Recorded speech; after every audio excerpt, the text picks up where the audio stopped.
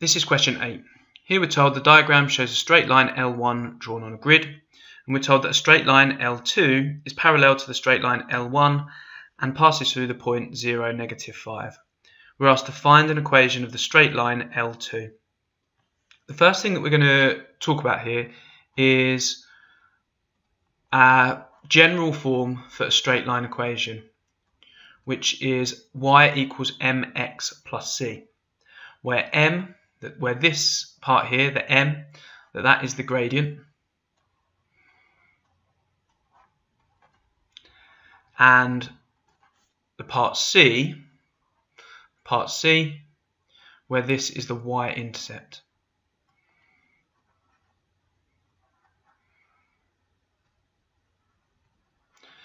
So what we first of all need to recognize is that if two straight lines are parallel, what we can say is that they will both have the same gradient.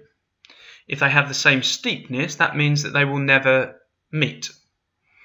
Okay, so for the first thing that I'm going to do for this line L2, I know that this is going to be y equals something x, and that something is the gradient, and my gradient is simply going to be the same as the line L1.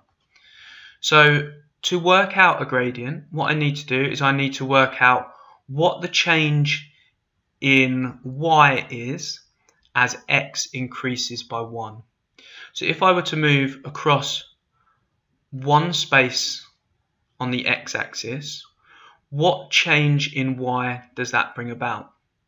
Well, what I can see is that when I move across by 1 on the x-axis, that is causing a change in y of a half. And I can see that going through. So across by 1, up by a half, across by 1, up by a half, across by 1, up by a half, and so on. So what I can say is that the gradient for this line L1, is half. And because they are parallel, that means the gradient for line 2 is going to be half as well. So I know that y equals half x. What I then need to work out is I need to work out what the y-intercept is. So the y-intercept is simply the point at which our straight line passes through the y-axis. We can also think of this as being the value of the y-coordinate when the x-coordinate is 0. So for this line L1, we can see that the y-coordinate here, the y-intercept is at the coordinate 0, 3.